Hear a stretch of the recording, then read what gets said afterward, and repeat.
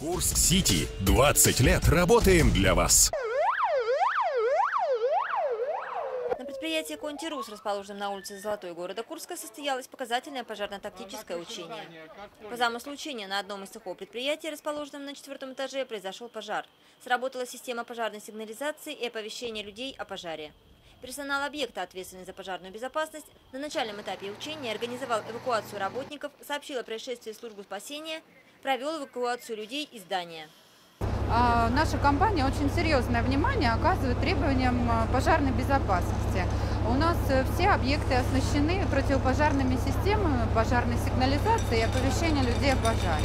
Здания и сооружения обеспечены первичными средствами пожаротушения. Мы ведем постоянный контроль за их исправностью, за наличием необходимости обслуживаем и меняем. Все должностные лица у нас проходят обучение пожарно-технического минимума в соответствии с графиком.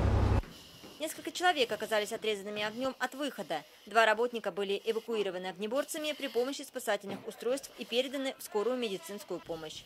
Еще 2 человек сняли с крыши предприятия с помощью автолестницы и автоколенчатого подъемника.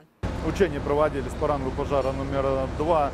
Было задействовано 6 единиц основной техники и 3 единицы специальной техники. 35 человек личного состава.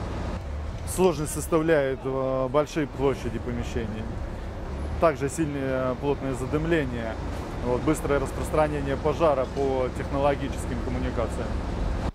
Подобные учения проводятся регулярно на всех важных объектах и позволяют быть уверенными в том, что в случае реального пожара помощь придет вовремя. Курск-Сити. 20 лет работаем для вас.